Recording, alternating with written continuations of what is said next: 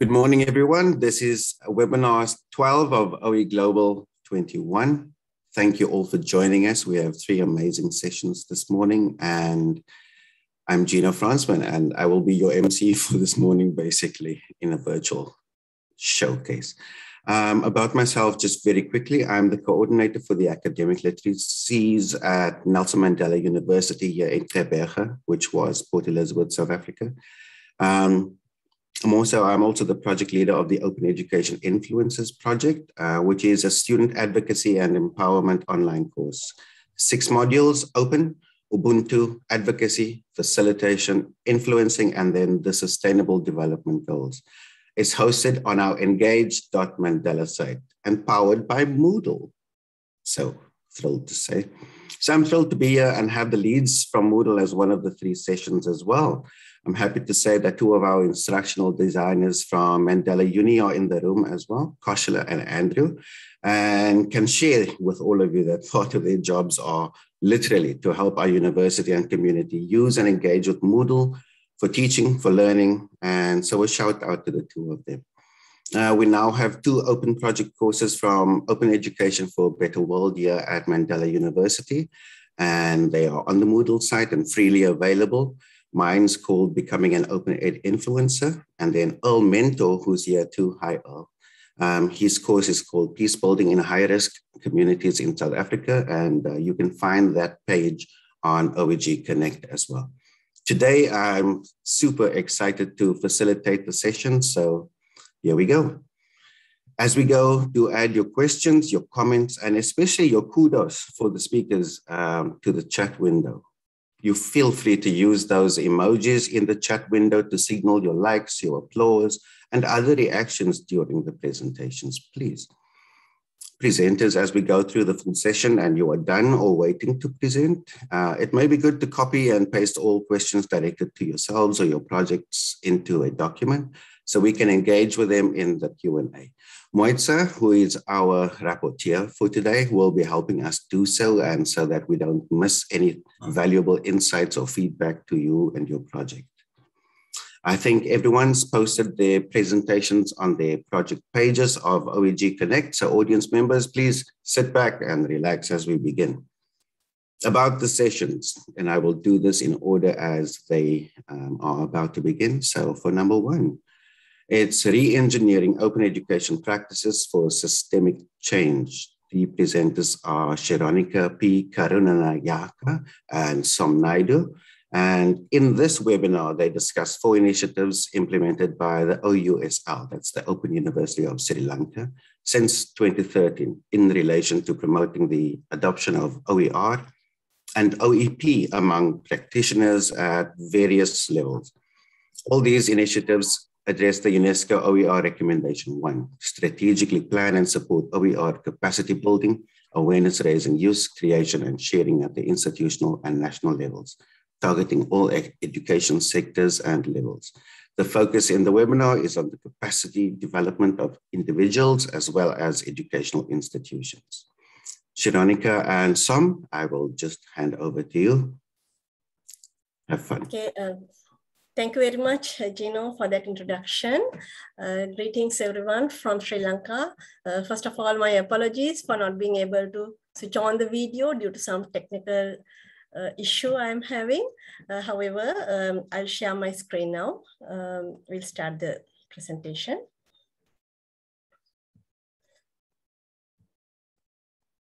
So, okay. As Gino gave a small introduction, our presentation is based on several initiatives we have implemented at the Open University of Sri Lanka. I'm from the Faculty of Education of the Open University of Sri Lanka, and my colleague Som Naidu from Melbourne, Australia. And together we have initiated and implemented a series of capacity development initiatives on the adoption of OER and OEP since 2013 continuously as several cycles. Actually we have, all these are research projects and we have published a lot on all these initiatives. So we are not going to focus on that aspect. But in this presentation, our key focus is on bringing about systemic change in the adoption of OER and OEP through our efforts. Let me give some brief introduction to each of these initiatives and the methodologies we have adopted and the findings. And at the end, Som will discuss about the lessons learned and about the systemic change, how it happened, or how our initiatives made that happen as we believe. So, okay, so let me move forward. All these initiatives are linked with or addressing the first objective of the UNESCO recommendation on OER, that is about building capacity of stakeholders to create, access, reuse, adapt, and redistribute OER. So all these areas which are emphasized in the recommendation have been addressed in all our initiatives, as you will see when I briefly describe them. So these are the 4 initiatives in brief.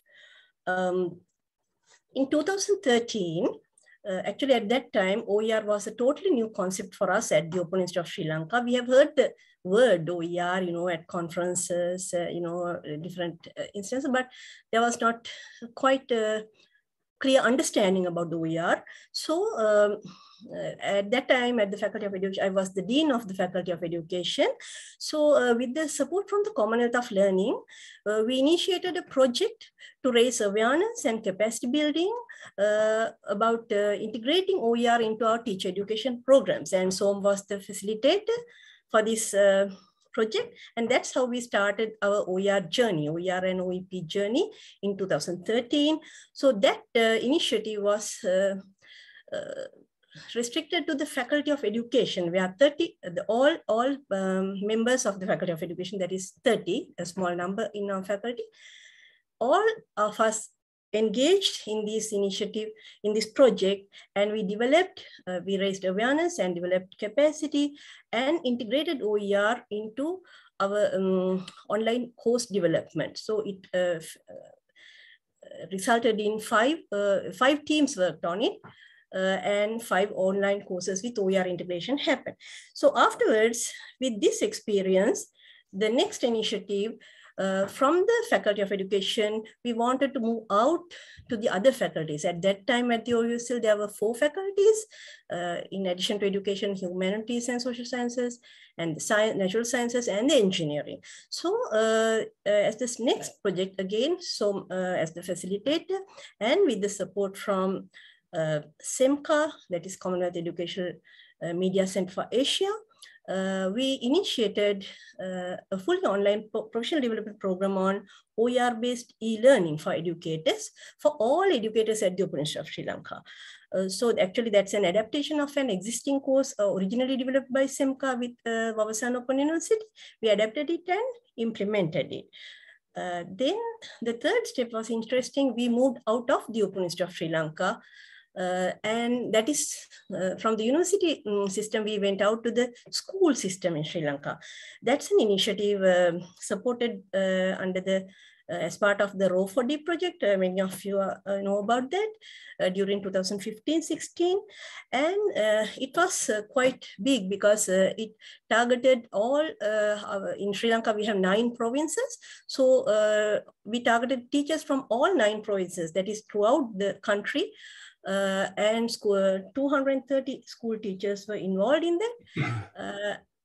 And again, that was capacity development of school teachers in integrating OER into their practices.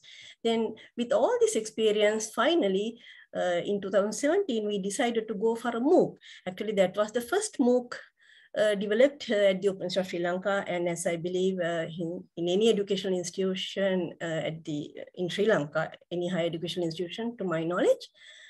So with that, we went out of the university. We opened it up for a global audience, and more than 400 participants from 28 different countries participated in this. So in brief, all these capacity development initiatives, the main goal was to develop capacity among practitioners at different sectors, at different levels, in different areas of study, but they are all practitioners, and developing capacity on the adoption of OER and OP, which of course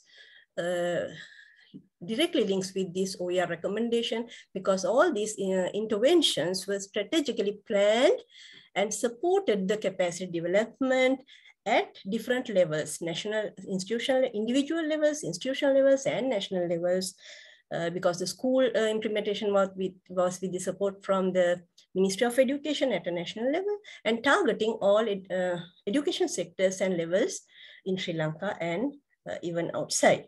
So that's a brief introduction. As I mentioned, all these things are we have published a lot. I have put those references in the extended abstract, and I will put some at the end in the chat box as well.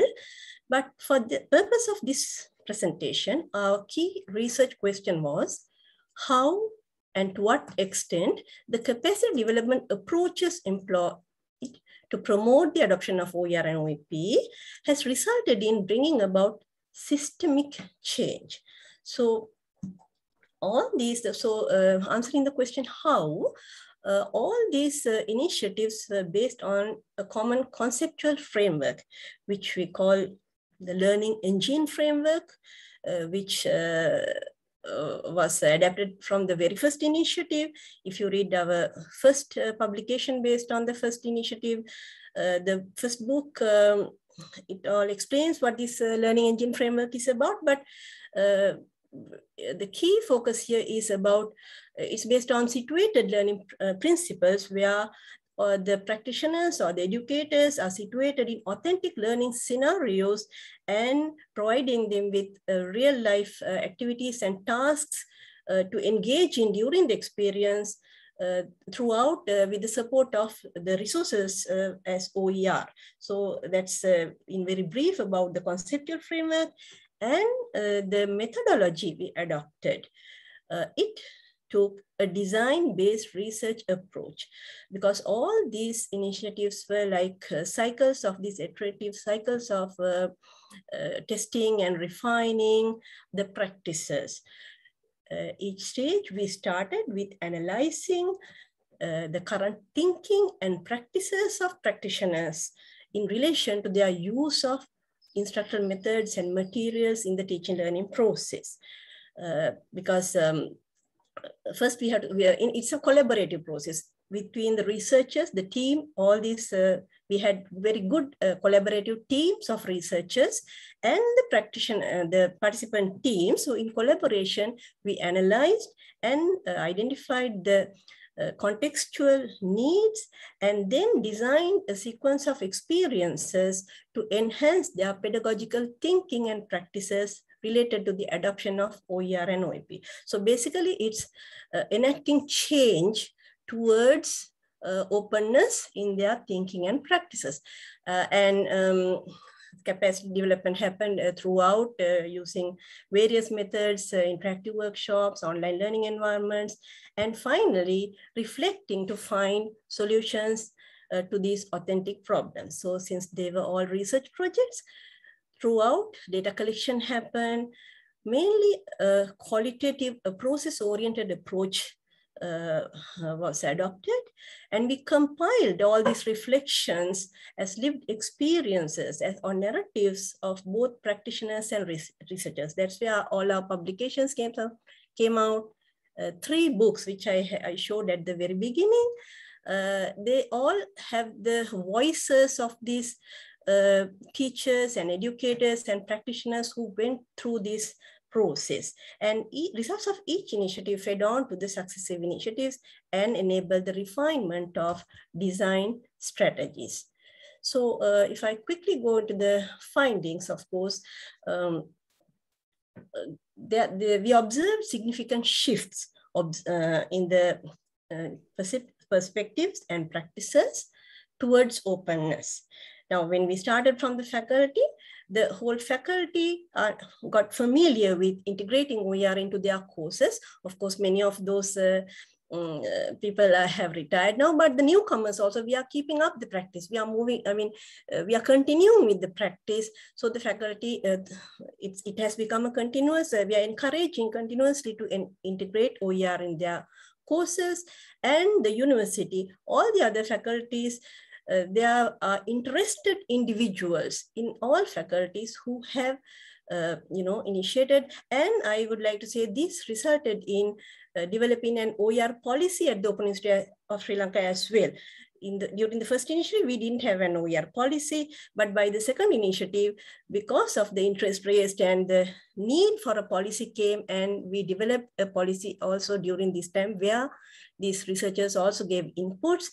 And now we have integrated this into the staff development process where for the newly recruited lecturers, this is included there. So it's also an ongoing practice. And the school system, from the school teachers, it went to the students and to their peer teachers, and even some teachers conducted workshops and their own initiatives for other teachers in other schools. So it's like a rippling effect, or moving from individuals to mass other parties out of their schools. So we observe a lot of shifts, especially I would like to mention about the language, because in the Sri Lankan context, most of the teachers are teaching in the local languages, Sinhala and Tamil, but most of the OERs are in English. But then they were motivated even to prepare in local language creation, and then sharing with others and compiling. So all these shifts happen. And finally, the CPD MOOCs project also, we observed these thinking and practices. There were 4 CPD MOOCs, 1 month duration of each. And during this, the tasks were oriented in such a way to encourage them to become more creative, critical, reflective, and collaborative.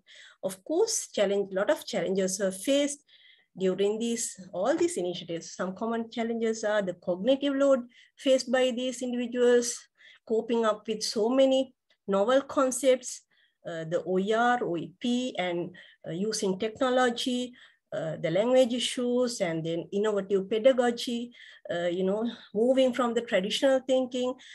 Of course, since they are all working practitioners, full-time working practitioners, the workload, the high workload, and the time constraints. So anyway, so that's the, an overview of our initiatives. And now I would like to give over to my colleague Som Naidu to elaborate on the lessons learned through these initiatives and some concluding remarks. Thank you. Thank you, Shironica. You've got 2 minutes. You've got me 2 minutes. You're 13 minutes. I was timing you. So here we go. The beauty of this work was the opportunity to work in almost a sort of, new space, a green field, if you like to call it. As Shironica pointed out, that, in 2013 or so, most of the faculty members had no idea about what OERs were. I mean, this is interesting because here was an open university which was in the business of open education, and yet very unfamiliar with open educational resources. So in the 7 years, what we were able to do is to bring about systemic change. I mean, I'm not suggesting that we have changed the culture or the academic culture towards a more open society and open scholarly environment. We're a long way from that, but it was an opportunity to work from within a faculty, within a program, to take it throughout the university, and then to take it throughout the country. And again, the advantages were that, Sri Lanka is a big country, but a small country by other standards. So here we were able to work across borders, across institutional borders, and take a global picture within the context of a nation. And that was an amazing opportunity to be able to engage in the scholarship of open educational practices, which is what we would like to call it, as opposed to just OER, and bringing about that change. So the point about of this presentation is to describe how systemic change can be brought about and what the challenges are. I mean, as we have both said that, you know, the battle's not won yet, but we're a long way into the battle, and we've got some really good wins along the way. So that's the main point that we want to bring across as part of this presentation through our individual projects, of course.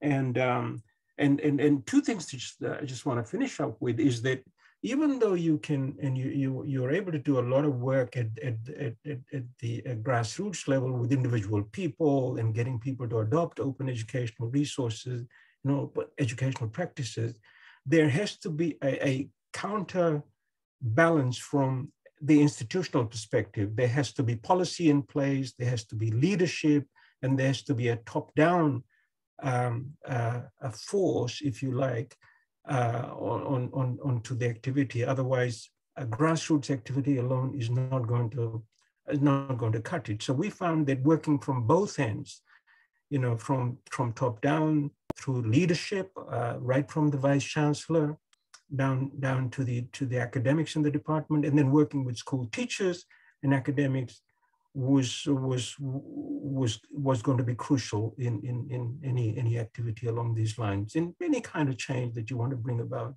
in scholarship. All right, Gino, I'm done. Thank you.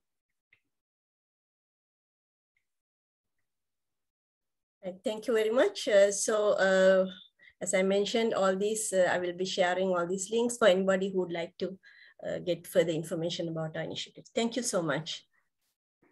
Thank you, Shironica, and thank you, Som. That was a wonderful presentation. It's some amazing work that you're doing, and it's lovely to see how sort of smaller initiatives can be amplified to a national level. So well done for what you've done in Sri Lanka.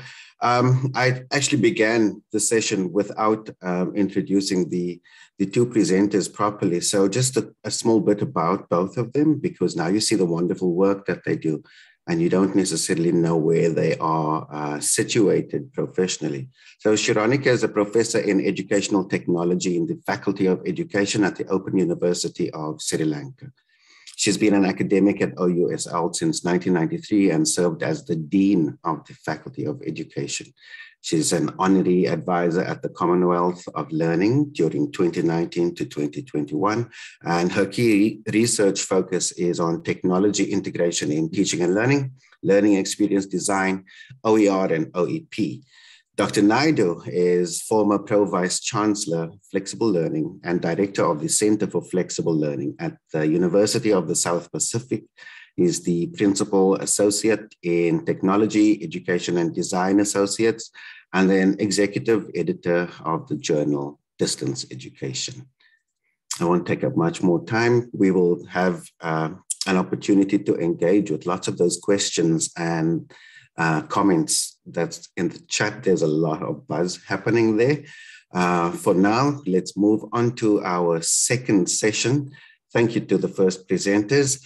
Now up next, MoodleNet 2.0 as a platform for sharing and curating OER. Martin and Paul will be presenting this session. Dr. Martin Dougiamas is the founder and CEO of Moodle and the open source Moodle software project launched in 1999. It now includes Moodle LMS, Moodle Cloud, Moodle Workplace, MoodleNet, Moodle Academy, and more. From beginnings in Australia, he continues to guide and grow the enterprise with the support of 150 team members globally, 100 Moodle partner companies, thousands of collaborators, and hundreds of millions of users worldwide, including my university. Martin has multiple postgraduate degrees in computer science and education, and then 2 honorary doctorates from Spain and Belgium. Paul Hodgson is the other presenter, and he's the product manager of MoodleNet. He's got over 20 years experience in education, technology, and software product management. Paul was an education technology director in higher education for 10 years, and he's been working with Moodle products for over 14 years as a host, administrator, developer, teacher, and trainer. He's also been responsible for digital content and educational innovation using digital technologies. Paul aims to make MoodleNet the largest federated open education resources platform globally. His postgraduate degree in information technology. Over to you, Martin and Paul. Break a leg. Oh, there won't be any leg breaking going on here. Hi, everyone. Thank you for the intro, Gino. Lovely, and thanks for that last talk. So yeah, a few of you may have heard me talk about MoodleNet for a while. And the reason why it has a 2.0 on it is because we had a previous version which unfortunately we did a lot of work on and we actually trashed. We threw it away and we started again. I'm happy to say we've got this new version to talk about, and I'm really happy about it and really proud to talk about it. So let's get into it. If you could skip to the next slide, Paul. I can see you have an ultra-wide monitor there. So the problem that we've been addressing is that a lot of people, when they are tackling an online course, are given a blank screen. You know, here's your empty course, and now you're facing a white wall. What do you do next? And you're responsible for getting your own content or finding your own content. Now, if you've started to do that with a new course, you know, maybe you do have a lot of old things that you had from your pre-online days, and you repurpose those. That's good. We can do a lot more on the web, as you know, than you could do with a lecture. So it's good to have really engaging resources. And so you go out there and you know, what we all want and why we're all here is we're supporting open education resources. And there is a ton of it out there, but it's not always easy to find and use. And so the main problems here are that there's a lot of repositories of OER. I've got a link there, I can post it, but there are hundreds of repositories around, and some of them focus on different subjects or different, usually different languages. And they're hard to go through them all. Even when you search them and you find something that matches a search, it doesn't tell you what's good for your course. Just because you found a textbook on physics doesn't mean that's going to make for an engaging physics course. And that's something critical, I think. If we're going to create really powerful, good online education courses, we need great OER and more than just the content, right? The text and the images and videos. What is the processes? What are the assignments? What are the types of forums you would want to run, discussions, different activities? Even when you go out and Google and go and search the world's resources, it's still not always easy to find what's good for a course. And of course, you don't even know what's OER, right? You have to check all the licenses one by one. So it ends up being a huge time-consuming process. Why is every teacher having to do that over and over again, even though we have so much OER? So what we are trying to do with MoodleNet is solve that by having a structure that allows all the educators to curate collections of OER.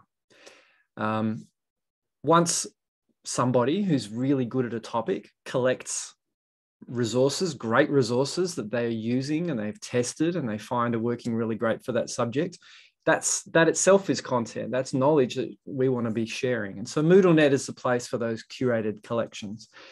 The other aspect is it's integrated with the LMS, with Moodle and in future other LMSs, so that you can jump out of your course to get there and push that stuff back into your course, and it's all very at your fingertips. And we've designed this as open education technology. It's not a commercial product. None of our stuff is, or one of our things is, but generally Moodle we're huge open source makers and supporters. So we're building this so that it can be run by lots of people. It can support all languages, all sectors, and all contexts. So you can run your own MoodleNet server. Just maybe you specialize on one particular subject, you can put all that stuff in there and it will be connected with all the other MoodleNet servers and found from anywhere in the world. Important to, last thing I want to mention here is that primarily we're thinking about using it to link to existing OER that's already out there. However, it also supports uploading of files into it as well, so it can also be a repository. So our new project manager running the project and who has just launched a beta site last week is Paul Hodgson. Paul Hodgson, so I'll hand over to Paul. Take it away. Thanks, Martin. Just change my screen a little bit so I can demo to you the actual system. I hope that's okay. And you can see it. So essentially, yes, we came in. I've been with Moodle now 3 months trying to put the first beta level together. We came in with an approach essentially of a new redesign, which is around a new user experience for those of you that have seen MoodleNet before. I will show you it, so I won't go into too much detail there. But some principles are that guests can find and use resources. So firstly, you don't have to be logged in to actually find resources and use them. That was very important from an anonymity point of view, privacy point of view. If they're open, you don't need to log in. If you do log in and you do have an account on our MoodleNet or your MoodleNet, validated people then have full access to everything, uploading resources, curating collections, following people, that sort of thing.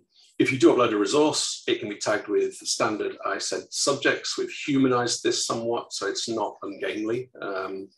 We have added Creative Commons licenses, which must be selected if you upload something, and other metadata to make what Martin was talking about, which was make it useful, make it easy to find things as well. Collections can be actually owned by one person and can be followed by other people. So you can create a collection of any name, any reference, and have that followed by educators who are looking for content anywhere. You can use bookmarks and likes, like a social kind of thing, and that leads into some form of kudos and points on the system. So you can build your own profile. And of course, it's integrated with Moodle LMS. So you can send any resource, if you've set it up in Moodle LMS, straight into your course from MoodleNet. Importantly, just a little bit about metadata. Martin mentioned there about the things that you can actually add to the resource. We added these as optional because, as we know, a lot of faculty don't want to spend too long uploading their resources and classifying their metadata, but it is very useful to other people to do that. So we do encourage people to do that through points, through kudos, through gamification eventually. But essentially the subjects, licenses, what is it? What type of resource is it? And that's based on the learning object model of the IEEE. And also you can do all MIME types, so you can upload to it, or you can link to anything, anywhere as well. And it's easy to translate because it's based on ISO and can be done on the server side. Just a little intro there.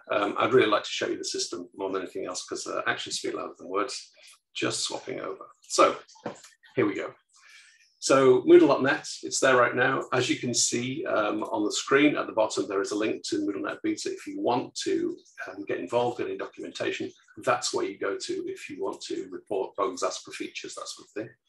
And you can see at the moment, I'm not logged in at all. So I'm a blank user. I can join or I can log in. But actually, I can start using this without. So if I start looking for, say, resources on the Earth, it will give me what's in the system there straight away. These subjects are the ISED subjects, and I can go straight into here and see what's under that subject. Are there any collections from other people around that topic? And what resources do we have on that topic as well? So if I click on the Earth, you'll see Earth Sciences has 4 followers, 0 collections, and 3 resources. And you'll notice here that I cannot follow this because I'm anonymous. I don't have an account on MoodleNet. Once I have an account, I can follow. So I look at one of these resources. This has been curated by, oh, look, it's by me. So, you know, this is my account. So you'll see it's working. And it's essentially a website link. So I can open that link and have a look. Straight in there. I can send that to my Moodle LMS into my course immediately. Or I can just look at who's done this because they might be a person of interest. So I can look at their profile and see what else they've done, what their collections are. And there's a measure of sort of how useful they are on the system as well, as in useful to other people, not as in useful in that they've got kudos and followers and a number of resources. You'll notice from the privacy point of view that I'm a guest, remember, I can't follow and I can't message this person. Okay, so the privacy is very important to us as well. So if I was to log in, I'm just going to switch my screen here.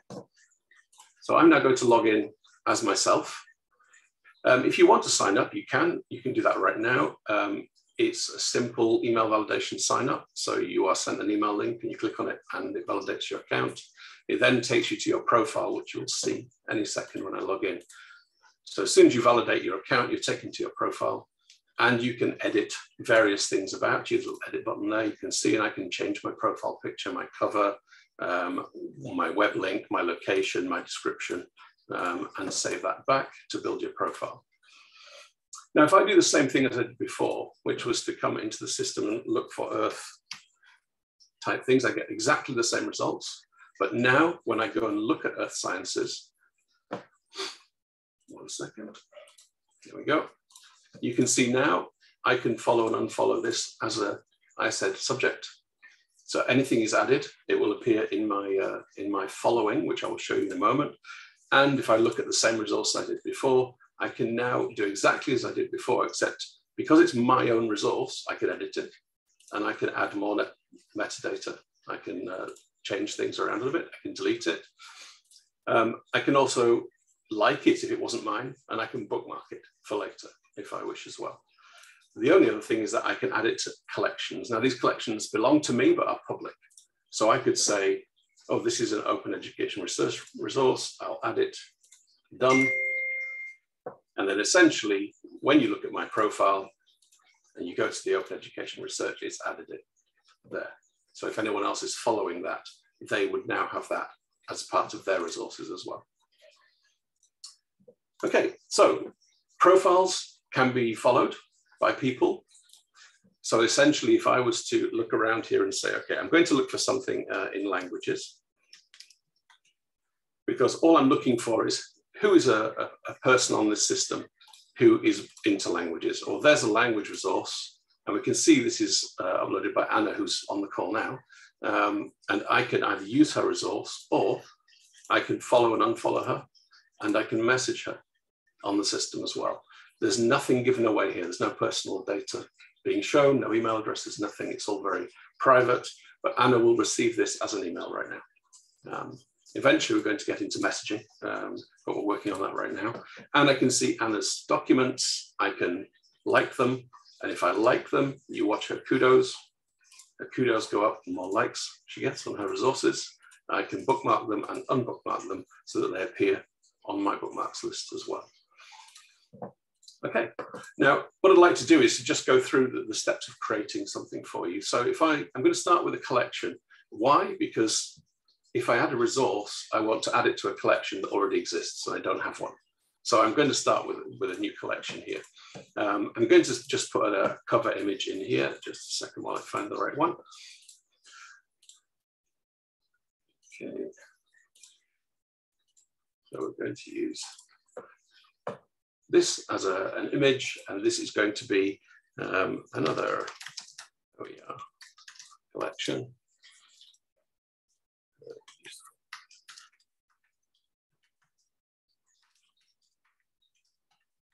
Helps learning, and I can create a collection there. And essentially now in my profile, you'll see I have that collection ready for people to view. There's nothing in it, so I can actually search here for OER, and it said we have something in Open Educational Research here, which is actually my collection. So I can add this to another one. What we'll end up with is a list of resources that become useful across the boundaries of subjects and collections, because you can personalize these things. You end up finding things in many, many different ways, and the more accurate we get people to do that, the more beneficial this system is to OER as a whole. Okay, let's just look at someone else's resource. I'm going to go back to Anna's resource here. Obviously, this is not in English, so it's multi-language is supported as well. We have a capacity on the server to translate the whole site into other languages, and we'll be asking for help in translations eventually, I guess. But you can see here that Anna has tagged this with the various metadata. I can't do anything with this other than read it, but it makes this really useful from a point of view of searchability as well. And all of these are based on that IEE, on ISED, on all these standards. A little bit about licensing. Well, Anna hasn't actually listed this as a license anyway. Why? Because it's a link. Because there's no need for the link will come from the license itself. It's not an open license for a link. Yeah. So we could look at that one straight away, or we can use it in Moodle. I can add it to my collection. I can say, well, I'd like this in my OER collection, and done. Now I have curated it for others. So if I go in there, it's in my collection as well. So anyone who's following my collection will actually see that as well. And finally, just to run you through adding a resource here. So new resources are very varied, of course. We've designed the system to support any MIME type. So it could be a link to a page going somewhere else, a video, a YouTube video, whatever the MIME type is, but you can upload as well. If you were to upload a file, you can't see what I'm doing in the background, but if I do an image file, it will upload it and it will give you a thumbnail of the image file. And it will also, you can see the name there, ask you for a Creative Commons license. You can't actually add this resource unless you select something. Obviously, we're hoping everything is here, but possibly not in the public domain. And we'll give it some data, and those are the ISED categories. Everything we've designed is based on start to type, and it will find, essentially. So there's no need to scroll down to lots and lots of different classifications. You can just type and find. So that will be in education. I'm just going to use the same description for speed right now. And because it's me, it says you have 3 collections. Would you like to add it to any of these? Well, yes, I'll have it on Open Education Resources. And then it starts to say to me, okay, this is the content type we want you to add. This is optional. I can click create resource right now. But obviously we'd like to encourage people to do these because it makes it searchable. So the content type, we're going to say this is a tutorial. It is for primary education. It was created in February 2019, and it is in Afrikaans, as we have some South Africans on the call, why not? And then I can create the resource. Now, essentially that goes away and comes back exactly what you would see as a resource, which can now be downloaded because it's a file, it's not a link. It can be added to a collection, another collection, or it can be sent immediately to Moodle. Okay, so that's it. Apart from, and this is quite important, that if I was to go for Earth Sciences again in terms of a trending subject, and I wanted to follow somebody, I could follow at the profile level. So if I go for, let's see, diet. Have we got anything on diet? Well, there's one on UNESCO. No, let's have a look at fitness. There we go. There's one in other languages. By Mary, who many of you might know as well, who's a member of the Moodle team. Now, I can here follow and unfollow Mary and message as before, but actually I can also follow her collections. So if she is of interest, but I don't want to follow her at the profile level, I can do it at the collection level as well. The nice thing about this is as well, of course, when you send to Moodle, and I'm not going to do this because it has to be configured in Moodle to actually work, but I've got some screenshots to show you. If you have Moodle and it supports Moodle 3.9 or later, if you have Moodle set up and you have the instance activated in your Moodle setup, then essentially you have a browse content from MoodleNet button automatically already in Moodle when you add an activity, and you can bring things straight across from MoodleNet itself. So there you go. That's the system. I've put all of these screenshots in the presentation if you want to download it later.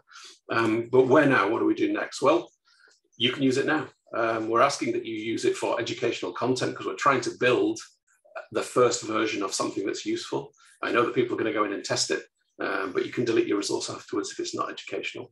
Try and do something useful, tag it up and see if people find it would be great. So you can start using it now.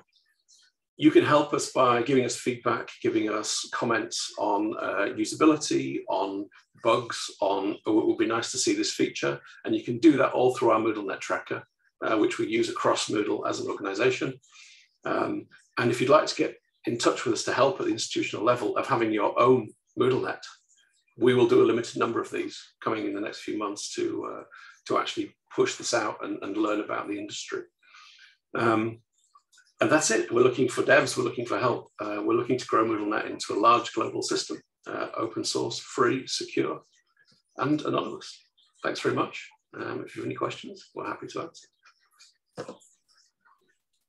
Thank you, Martin, and thank you, Paul. This looks amazing. I'm so excited in being Moodle users at Mandela University, and really like going on quite a steep learning curve since COVID hit last year. Like this is an exceptional resource for us to definitely try. I put into the chat there, yes, please add us to that user list so that we can also engage and give you feedback, please. Thank you so much. I think that we'll move on to the third session for today, which is titled Radical Openness, Incremental Design, Maximizing the Reach of OER Capacity Development Through Open Principles. The presenters today are Claire Goode, Mackintosh and Simonne Wood. And in this presentation, they review how the OER Foundation's award-winning open education, copyright and open licensing in a digital world micro course has evolved and contributed to building capacity of stakeholders to create, access, reuse, adapt, and redistribute OER. And that's the UNESCO recommendation on OER, or a portion of that, since the course's inception in 2011. So about the presenters today, Mackintosh is the founding director of the OER Foundation, headquartered in Otago Polytechnic Limited in New Zealand. He is at Otago. He is coordinating the establishment of the OERU, an international innovation partnership which aims to widen access to more affordable education for all. Wayne holds the UNESCO chair in OER and serves as a member of the board of directors of the OER Foundation. He's a strategy innovator with a passion for open sourcing education. The next presenter is Simonne Wood, who is a learning and teaching specialist at Otago Polytechnic in New Zealand, where her focus is developing the capability of academic staff to use technology to support learning and teaching. Since 2018, she's also been seconded part-time from the Polytechnic to work on OERU projects, including course design and marketing automation. The third presenter is Claire Goode, Goode with an E. She's a learning tech and teaching specialist and principal lecturer in the learning and teaching development team at Otago Polytechnic in New Zealand. Claire works alongside academic staff across the Polytechnic to build their capacity or capabilities in multiple aspects of pedagogical experience and practice. This includes program and course design, assessment strategies, technology-enhanced learning, blended delivery, the development of resources for lifelong learning, and continuing professional development. All of this to ensure the best possible experience and outcomes for learners. Claire's also one of the elected staff representatives on the Polytechnic's Leadership Council. Claire, Wayne, and Simonne, please go ahead, welcome, and have fun. Over to you. Kia ora, thank you very much. Thank you for not wishing us to break our legs, as you did with the other groups. That's good. So thanks very much for being with us for this this presentation, which I think fits in well with the other ones that we've had in this this session, looking at things, similar things from a different angle. So yes, our title, Radical Openness, Incremental Design. What we're actually going to do to illustrate this is to tell you the story of a course. And this course is open education, Copyright and Open Licensing in a Digital World. It's a capacity building course for open education, and it is itself freely accessible and constructed entirely from OER, and is licensed under a CC BY SA license. Now, through the story of the development and evolution of this course, we'll illustrate how the two guiding principles, and those are a deep commitment to openness that we've called radical openness, and an incremental design approach, have supported the two UNESCO OER recommendations that are covered in this webinar. So that's, as we've mentioned before, capacity building and inclusive and equitable OER. And actually, there's quite a bit of international cooperation in the fifth UNESCO recommendation in here as well. So how we're going to do this, we're going to talk about who's behind this course, how did it start and what has it become. We're then going to talk about who's using it now, both in terms of institutions and learners. And then Wayne's going to finish up for us by explaining just how we believe that our approach of radical openness helps us to fulfill the UNESCO OER recommendations. So, as we mentioned in the introductions, Wayne is, amongst other things, the Managing Director of the OER Foundation, and he also heads up the OER Universitas, which is normally known as the OERU. And you'll hear us mention these two organisations quite a few times in our presentation, so I'm just going to explain them briefly here. So the OER Foundation, it's a New Zealand-based educational charity that was founded in 2009 by Otago Polytechnic, the place where Claire and I work for most of the time. And its mission is to provide leadership in support of open education through various projects. And for the purpose of this talk, there are two projects that are particularly relevant, so I'll mention them now. So one of them is Wiki Educator. So Wiki Educator is an online platform for collaborative OER course design based on the same technology as Wikipedia. The other project is the OERU. Now, this is it's an international network of over 40 institutions in 7 global regions. The network's been around for several years now, growing all the time. And what it does is it offers freely accessible first year of university level courses assembled entirely from OER. And they are, accessible to anybody around the world without a need to log in, without a need to pay any money. And not only is there course material there, but there's also a structure of technology that provides learners with a free online personal learning environment using open source technology. And that side of things will be picked up by Wayne towards the end of this presentation. So I'm now going to hand over to Claire, who's going to tell us a bit about the course itself, but I will continue to be the slide master. Thanks, Simonne. So we can see here a timeline of how the course has evolved. In 2011, the OER Foundation initiated the collaborative development of the Open Content Licensing for Educators micro course as a practical introduction to OER, Creative Commons and copyright to empower educators to legally remix OER. Volunteers from the Wiki Educator community, the Open Courseware Consortium, now OEGlobal, and Creative Commons all contributed to its development in an open wiki where the course was also hosted. And from March 2011 through to 2014, 6 cohorts of this course were facilitated by the OER Foundation, with more than 3,000 learners from more than 90 countries. And with the philosophy of release early, release often, course activities and materials were regularly reviewed and refined in response to learners' needs.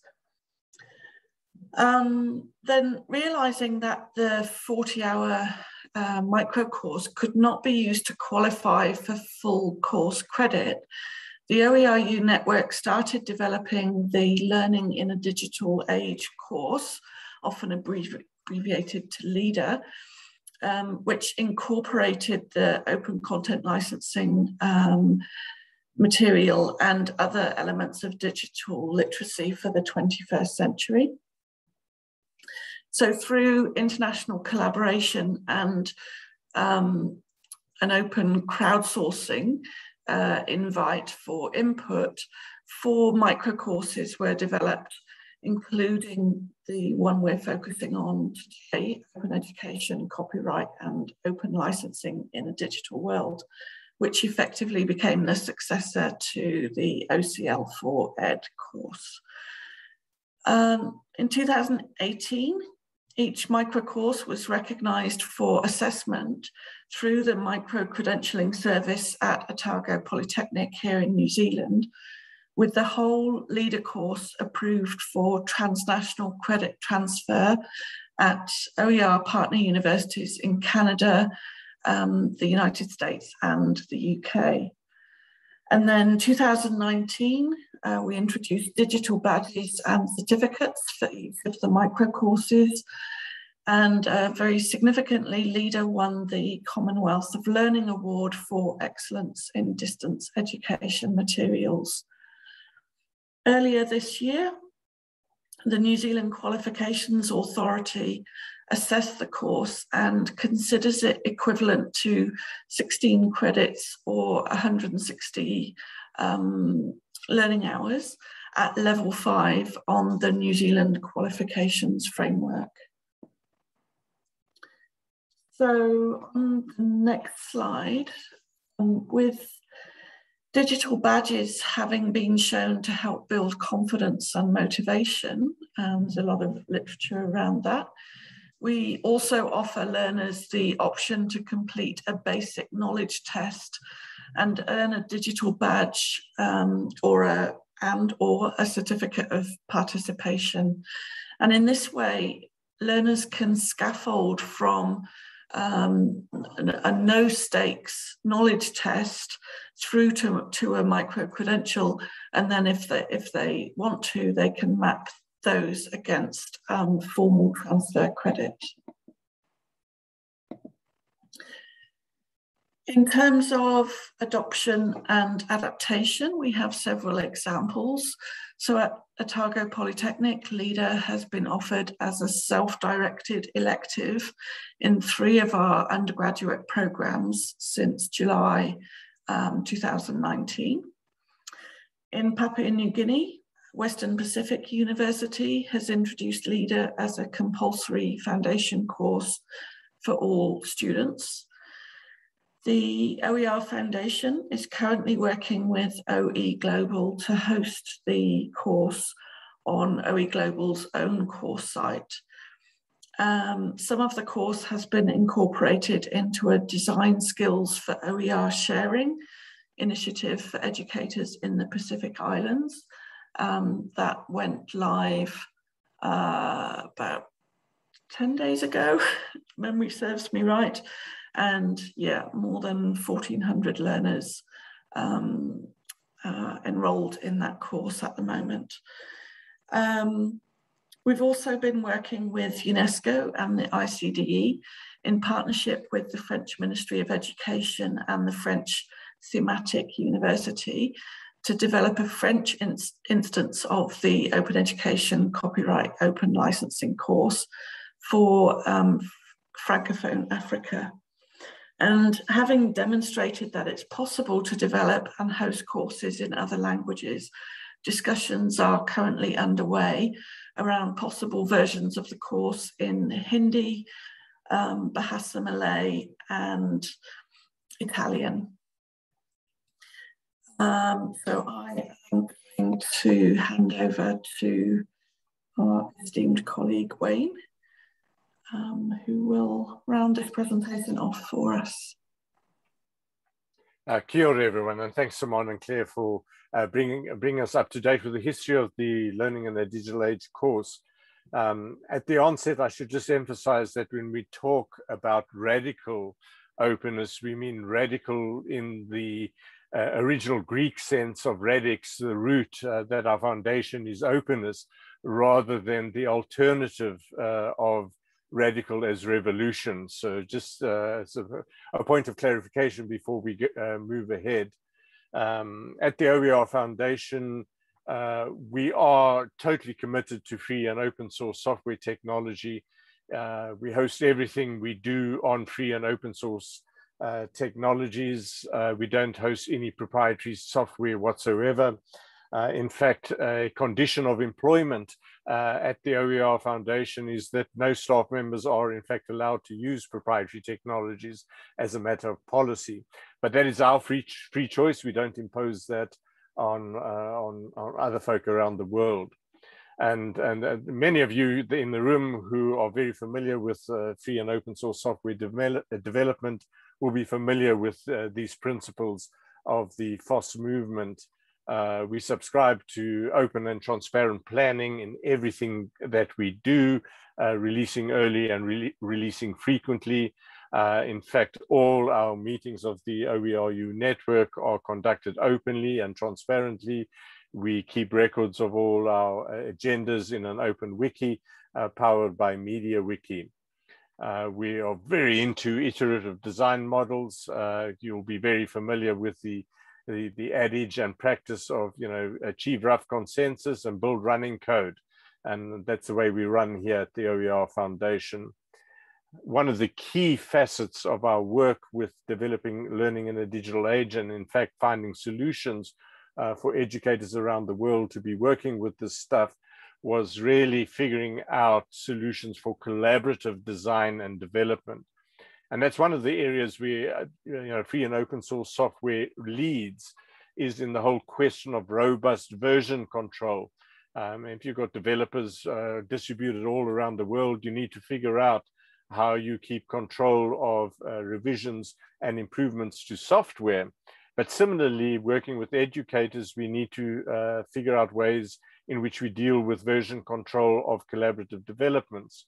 If a group of educators are working together on resources within a learning management system, it's hard to keep detailed track of any changes or adaptations that are made through international collaborators. And so we had to figure out ways in which we could deal with aspects of version control that would be palatable to average educators. Pushing educators into Git is not necessarily an ideal scenario. Of course, the work that we've done is we've done our best to try and figure out how you design and develop courses for reuse and remix using component-based systems, which in fact is the power of the whole open source movement. Amazing technologies like Moodle, which is our learning management system of choice, rely on many components that were developed by the open source community. So for example, Moodle didn't have to develop open source database technologies in order to move their platform forward. We could build and stand on the shoulders of giants that have developed other technologies. So we needed to think about, well, how do we incorporate these aspects of a component-based solution for moving forward? And of course, committed to openness. We like to help our neighbors. So everything that we do at the OER Foundation, in terms of the technologies we host, we actually publish the technical recipes for hosting any of the technologies that we have used in our ecosystem. So Simonne, if you could move on to the next slide.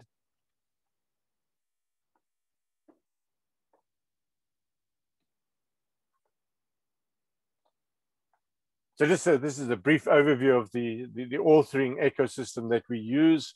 In order to facilitate version control, we author all course content using MediaWiki on WikiEducator, which is our instance of the MediaWiki software. Essentially what we do is we build an outline of individual wiki pages, which individual collaborators around the world can work on and collaborate. But what the wiki provides us is detailed version control. We have a bunch of open source scripts that members can click on in order to publish to a WordPress website that hosts content using an OERU open source theme, which provides a mobile responsive experience. So that's the broad ecosystem that we use in terms of the publishing environment to deal with the version control issues. And Simonne, if you move on to the next slide. From the learner's perspective, in this particular course, Learning in a Digital Age, which is really about focusing on developing capacity of the digital fluencies of educators and learners, we've decided to support a philosophy which helps learners to learn on the internet rather than learning via a single application like a learning management system. We've selected a number of best of breed open source technologies to help learners interact with each other. And so, for example, we use Mastodon as a federated instance of a social media website, an open source alternative to Twitter. We strongly encourage learners to share the outputs and artifacts of their learning using their own personal blog sites. We have an internal commenting engine. Many of you will be familiar with the open source web annotation system using Hypothesis, which I'm sure many of you are familiar with. We use a open source social bookmarking technology developed by Semantic Scuttle. And our interactions are powered by the Discourse open source platform. And we have systems within the ecosystem that aggregate mentions and posts across all these platforms into a Twitter-esque like course feed on a course website in Moodle that learners can keep track of the interactions that are going on. Within our ecosystem, of course, we do have the Moodle LMS, which is our preferred learning management system platform. And a number of institutions have actually built Moodle courses that reference the course content hosted on this open ecosystem. So moving on to the next slide.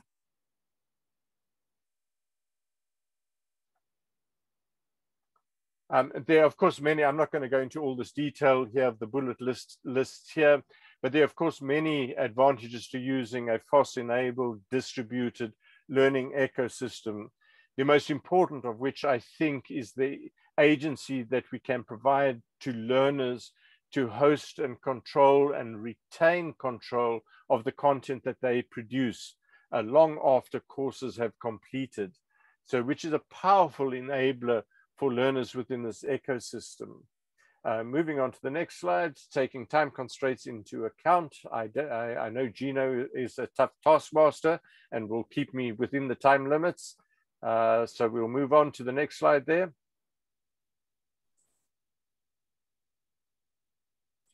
When we're doing well with time, you can take another 3 to 5 minutes if you wish. Oh, but I've got another 40 slides, Gino. I'm just joking. No, I'm just joking. So in terms of thinking about individual capacity, one of the big advantages both for faculty members and academics that engage in this authoring process, as well as learners, is through a process of activity-based learning through incremental design.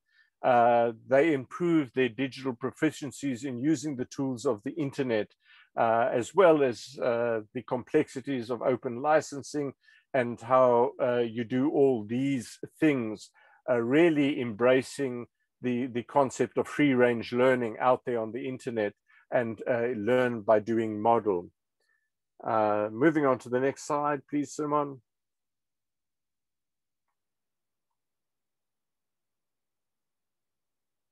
Of course, there are many, many advantages for institutions within our network that are experimenting with some of our technologies. Being a charitable organization, we have a strong focus in supporting institutions in the developing world. And in fact, is one of the reasons we selected a WordPress as a mechanism for publishing courses. And so for institutions who want to replicate a course a publishing infrastructure, they could do so on a small, DigitalOcean image for $20 or $30 a month to be able to publish and replicate any of OERU's courses. But just by way of example, if anybody wanted to mirror or replicate the full suite of technologies we are using within the OER Universitas network, our total infrastructure costs for what we are hosting, which last year served well over 200,000 learners, is under $9,000 US. So there are definite advantages for institutions that are interested in experimenting in these spaces. But I think the big strength is what we are doing through the implementation of these radical sort of open processes is demonstrating a low cost, low risk, but high impact innovation environment for institutions willing to dip their toes in figuring out how to make the best of free and open source software technologies. So moving on to the next slide, I think I should be wrapping up soon. Gino, you'll be pleased with that I can complete within my time limits. Waiting for this to come through, given my challenging bandwidth connections in rural New Zealand. We have similar issues. Gino, if you are interested in knowing. This is possibly just a catalyst for folk that are in the room, is really an open question. How else could radical openness support all of us in open education? So thank you very much, everyone, for the opportunity to share, and looking forward to the conversation. Thank you, Wayne. Thank you, Simonne, and thank you, Claire. That was wonderful. I know that there's several comments and questions that have come in via the chat functionality. I've not been able to see all of them, but I can definitely relay the fact that there's lots of excitement and I think sort of anticipation of engaging more with all of your content and your projects and your platforms. So from my side, thank you all for some wonderful presentations. I'm actually going to ask some questions myself first and go through the order of the presenters and the sessions that they've presented for us. And then after that, Moitza will help me to field all of those questions and also help to relay the comments that you may have missed out that were in the chat. So firstly, I'd like to go to Shironica and Som. Shironica, you spoke about capacity building, and my question for you is, you mentioned that lots of this took place online. Can you comment perhaps on the tools that were used? And then I have a follow-up question for you after that. Shironica? Okay, thanks, Gino. Actually, in the first instance, from the beginning, we used Moodle because Moodle is our learning management system. So all these online support was given via Moodle, but most of the time it's blended. You have to give face-to-face, a lot of support with face-to-face workshops as well, especially with the teachers. But the Moodle LMS support was there. Okay, that's wonderful. I see Moodles popped up everywhere here, so it seems quite the fitting instance that we have this webinar. I wonder if that's how the organizers kind of put us all together instead of the UNESCO OER. Shironica, you also mentioned that there were the lived experiences of the practitioners and the researchers. So my question there is, did this, like you said that this was published in one of your outputs, do you think that this helped like to sort of promote openness and the adoption and use and creation of OER amongst more people, hearing from people and their sort of humanizing experience? Definitely, because these experiences, now for example, we invited, rather than us writing, we invited the practitioners themselves to write their narratives, the experiences, right? For example, all the school teachers who continued throughout, they wrote their stories, we call them stories. Sometimes they wrote in their native languages and we had to translate, but then we published all those as OER book. It's available online and it was published in print. Also, the Open University supported with the funding for that. Row4D project and some other books Open University supported. So anyway, all these books are distributed through the Ministry of Education. We distributed all these teacher stories among other schools. So that's a motivation for the others. Also to see stories of their peer teachers, so that they also, so these things are possible and these novel concepts to adopt them. So I think definitely this approach supported in spreading it more among the practitioners. Yeah. Thank you. I'm incredibly interested in sort of the lived experiences of practitioners in general, but especially open practitioners, because sometimes there's such a distance between who we are and what we do, and how we share who we are and what we do in what we do. So thank you for that. Maybe you could just respond. Like I think, I'm not sure if it was yourself or Shironica who commented about some challenges in the project. And like, I know that with OER, very often it's in addition to what would be your normal sort of performance indicators or your role. So inside the normal roles, or was this in addition to what the educators that you worked with and the researchers that you worked with had to do? So that was teaching and OER sort of a merged endeavor.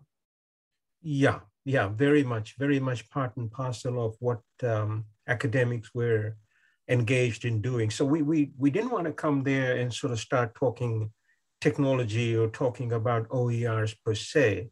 Instead, we wanted to talk about what is their core business, what do they do? So we had a bunch of people who were not from the education faculty, people who had been engineers or chemists or something like this, had no idea. I mean, in 2013, when I started talking about OER, people thought that everything that was on the web was an OER. See, you're starting with that level of understanding of what we are talking about. And yet, this is an open university. You would think that they would understand the idea of open.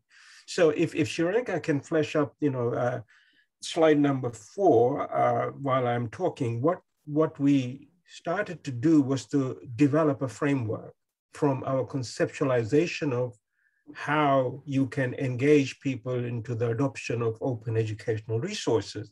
And this is where the idea of the learning engine came about. Now, if you're seeing that slide, you see the image, there are a couple of boxes, top down. One of them says commitments, the other one says learning outcomes, the other one says learning context, the other one says learning scenarios. So these things have got nothing to do with OER. This is the framing of learning and teaching. This is how any teacher goes about developing the learning and teaching transaction. So you begin about what you're going to do in your subject, what are you going to do for your students, and then you develop the learning outcomes from those kinds of commitments. And then you develop some sort of a context, within which the subject matter needs to be understood. Then you develop problem scenarios, develop activities, and develop assessment items related to that, and so on and so on. So this is all educational focused. On the side sits the wheels of the engine, if you like, and they are the open educational resources. And I think Martin's presentation sits beautifully with it. So what I think Martin and his team is doing is brilliant, as I can see it, because they're trying to put resources somewhere on the site within Moodle, and educators can focus on the education, the teaching and learning transaction, which is their core business. And then once they're clear about what they want to do, once they're clear about a learning outcome, once they're clear about a learning scenario, then they go searching for the subject matter. So the subject matter becomes a support for the learning transaction. And this is the major shift that I think we need to bring about in every country. I've tried this in so many places. I've done this in Australia, I've done this in Canada, done this in Fiji, I've done this in Sri Lanka. Educators tend to latch on to content first. You know, you tend to find a textbook and then you teach to the textbook. We're saying, no, don't go to the textbook. Worry about the learning and teaching transaction first. Let's figure that one out. Once that is done, then you go and search for the content. And that content can come from anywhere. And the fact that in a Moodle supporting that, I think this is going to be a great winner, Martin. You know, I'm your greatest fan. So this is brilliant. I think we're on the same page here. And the research part of it, you know, Gino, is where you're going, is when we took academics through this activity, through this exercise of thinking to the learning and teaching transaction and searching for open educational resources, at the end of it, we said, well, now tell your story. What was your story? So that the academic then tells the story of the journey through the process, you know, the lived experiences, as you were saying, and that is publishable product. That's what we've been doing. So this is how you bring about systemic change, and that's what we went about doing it. But at the same time, you know, you need pressure from top down, you need rewards, you need motivation from top down, you need policies in place. So we also developed policies, OER integration, adoption, integration policies, so that, you know, what we were doing in the classrooms, in the schools, could be supported by policy direction. So people say, if people were saying, well, why are you doing this? Then you can say, well, wait a minute, the institution is bought into this, you know, because there's a policy direction, there's pressure from the top, there's support from the top. So I think you need both. Otherwise people will get frustrated, will say, well, you know, it's all very good for you to talk about this, but I'm not getting the support from senior management. So I think senior management needs to be on board in this one. Thank you. Those were exceptional responses. And I completely agree that we need to sort of try to activate an ecosystem around us and not try to live in and operate in sort of a vacuum where what we do is sucked into the system. But yesterday they were speaking about adding a 6th R onto the 5 R's of open. I don't know if you saw that, but we add the other one, and it's recognition.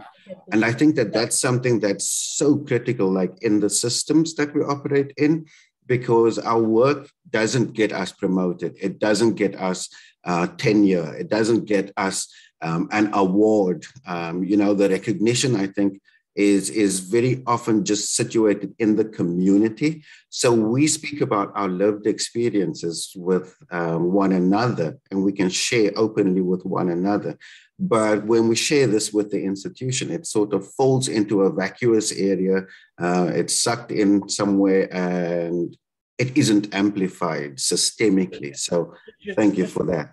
Just one final point, Gino, you reminded me that what we tried to do was to turn teaching into a scholarly activity, so that at the end of it, you know, it's a publishable product. So anytime a teacher engages in this process, it can be turned into a publication. So this ties into publication rewards and promotions and those kinds of things. So you see, you've got to sell this idea to senior management. So unless senior management recognizes that teaching scholarship can lead to promotion, it's not good enough. So I think once they recognize that, and then you work with the teaching academics, then teaching becomes an exciting activity, isn't it? It's not just something you do for the day job, but it's something that is part of your scholarship, as opposed to the research that you do in the field that you are experts in. Thank you, Som. Like to add, just to add, our Vice Chancellor himself was in the team. He was a student in the OER-based e-learning course with us as teachers, as the Vice Chancellor. So I'm just telling the institution's leadership support. Then at the MOOC, he voluntarily engaged as a team member. Amid all his work, he was a team member. Creating, and there were other deans. Myself, I was a dean at that time, and another dean. So I think that also helped. Thank you so much. I have to just facilitate towards the next session presenters because of time. Today we were supposed to have 4 presentations, by the way. So having had only 3 and 3 remarkable ones at that, it's meant that we've been afforded the luxury of more conversational time. Martin and Paul, I'd like to just come over to you too quickly. I anticipate several questions coming your way in the galaxy that you both seem to have behind you. From my side, I just see something like about MoodleNet, and I wrote in my comments here, it's like adding curation to your engagement with Open and with Moodle. So thank you so much. I see infinite possibilities for our university here at Mandela Uni. My question to you both, perhaps, what types of support are available for users? Paul, I see that you've got all those screenshots available. Is there real-time support, perhaps? Sorry, Martin, go ahead. You have more of an idea than I do. Well, so do you mean support in getting it running and ongoing use of it? Yes. And so on? Well, at this point, we're still trying to prove the concept. I want to make sure that it actually works. It's actually useful. It's not just going to create another dead site out there on the internet. We really are still in the research phase. So this first, at the moment, what you saw was like a beta version, a very early kind of minimum viable product.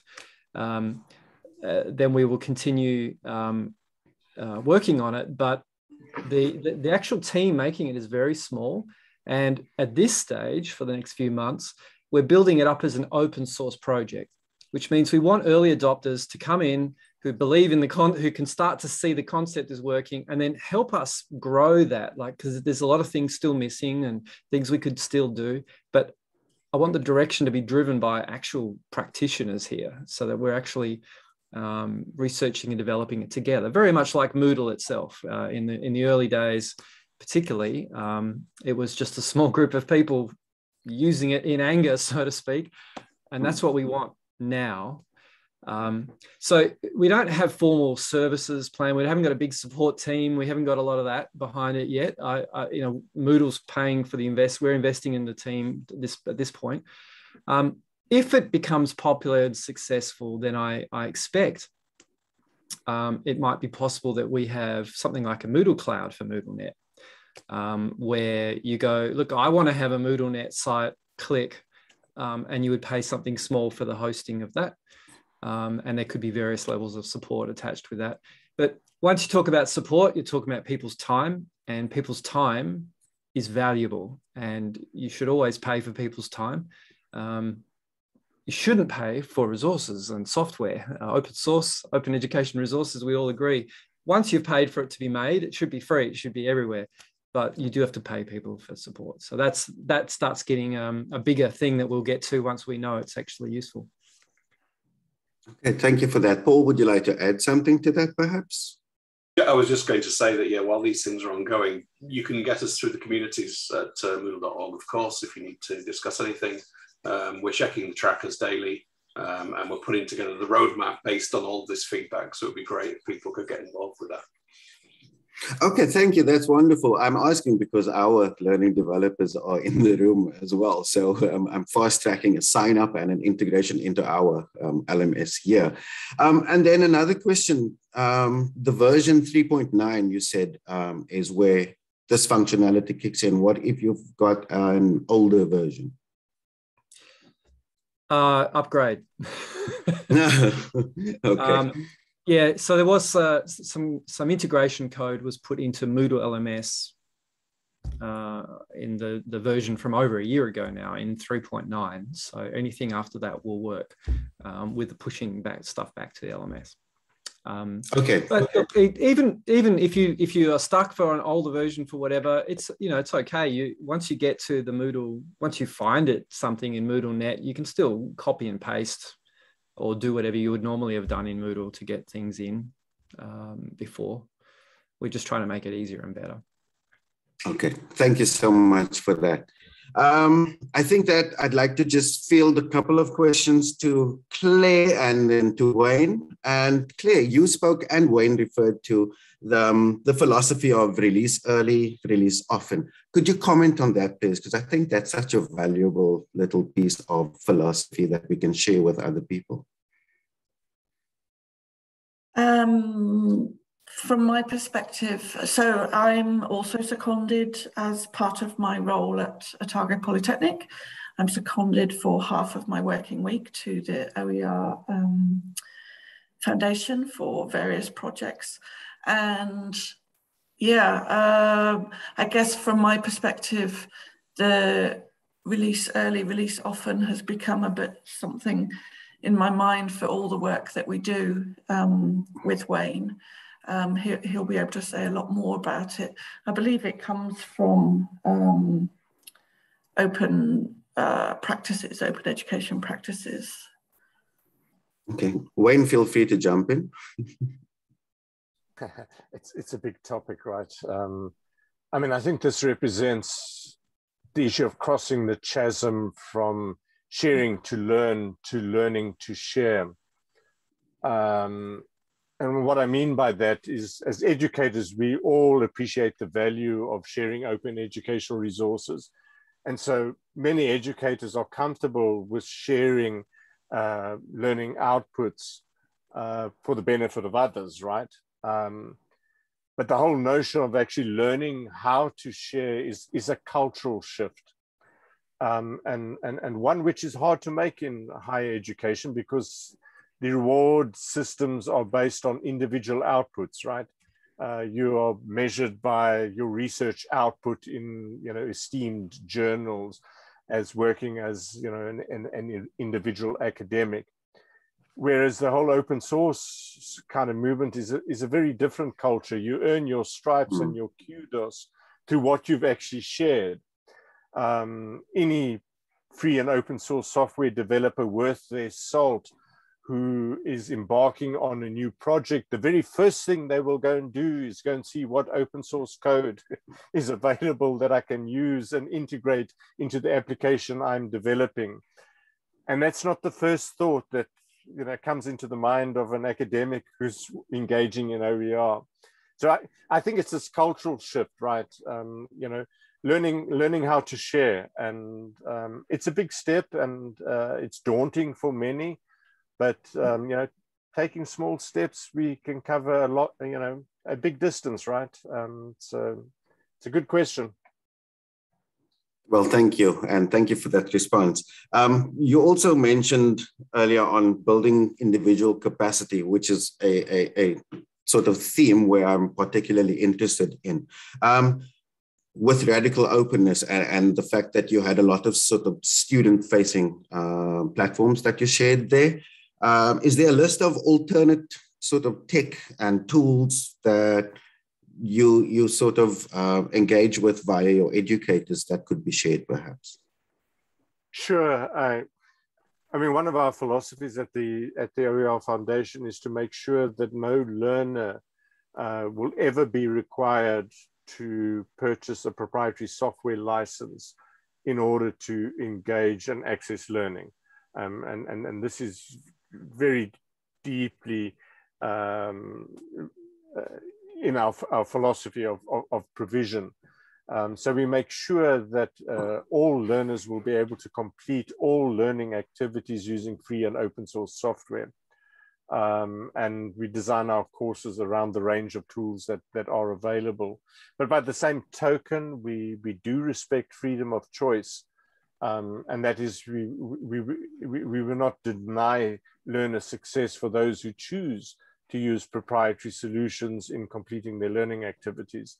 But at the very least, we ensure that every learner, and particularly we're serving a large audience in the developing world, will be able to complete everything without the need to purchase a proprietary software license, or in fact sacrifice their personal data by subscribing to the so-called no-cost services that are available on the internet. And this is one of the things we try to achieve as we're moving forward. So yeah, we're happy to share anything we have to help our neighbors, and let me just leave it there. What I'll do is afterwards I'll share a link to the course that we've been talking about, and particularly I'll share a link to the pages which explain the different platforms that we suggest our learners use, so that you'll see them there and how they fit together. Thank you, Simonne and Wayne. Simonne, it would be good if you could post that on the OEG Connect pages so that they are available there for all, because this will soon be released. Thank you so much.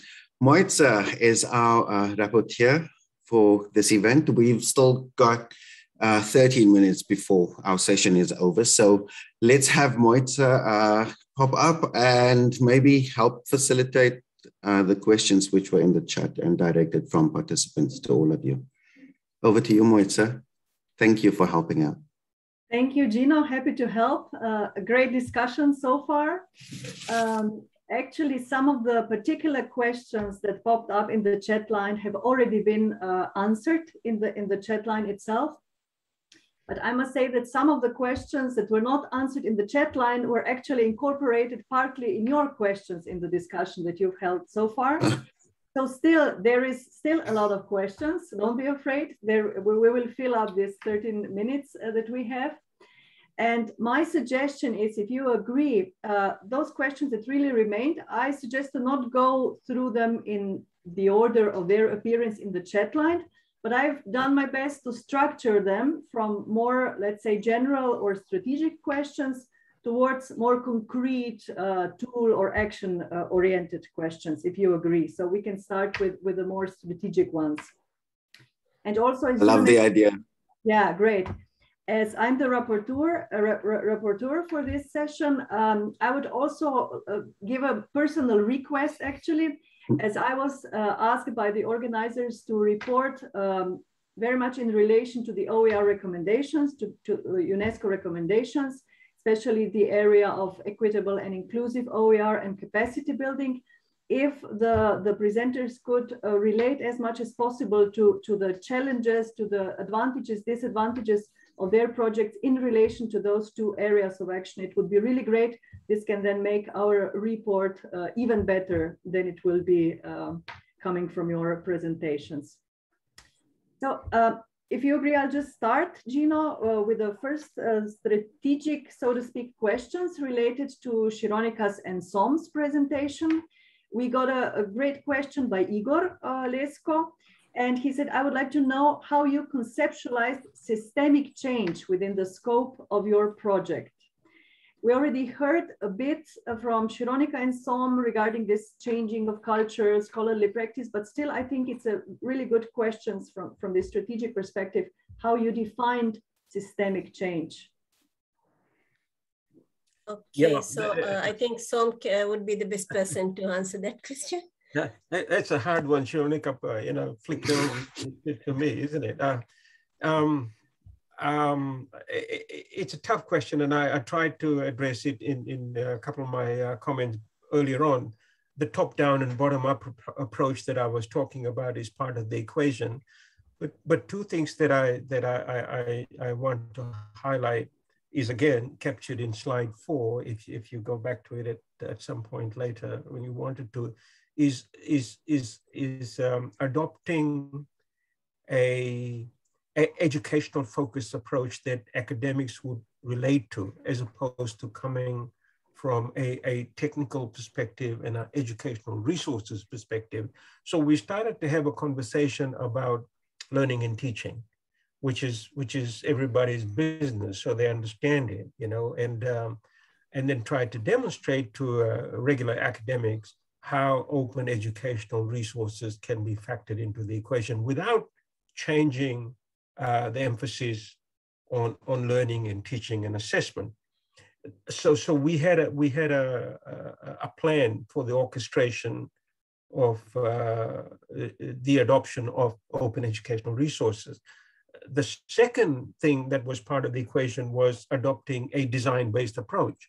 So what we did was to follow through a very widely recognized approach of analysis, design, development, and iterative testing, and then reflection on the process, which is what I was saying to Gino, led to the production of individual reflections and group reflections, and subsequently into a publishable product. So our focus very much was on trying to help regular academics with their core business, which is learning and teaching in physics, chemistry, education, whatever. So we were not coming to the equation as a bunch of educational technologists or experts trying to shove something down the throat without any purpose. But at the same time, we had the backing of senior management. We had the support of policy directions. We had the support of senior management in how they would reward academics for the engagement in open educational practices and the use of open educational resources.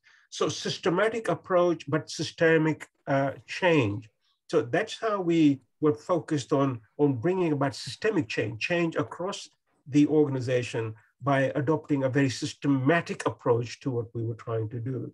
Now, how successful have we been will be seen over a period of time, but as some of the data that has been reported elsewhere, not so much in this presentation, is that we have seen a significant amount of change amongst people from -0, if you might want to call it, no idea of open educational resource, to actual use of open educational resources and the development of open educational resources as well. So significant change across the board from people who had no idea. We had people in our group who were not from the education faculty, knew nothing about the educational jargon that we were throwing around, but suddenly engaging with open educational resources as if they were from faculties of educational technology.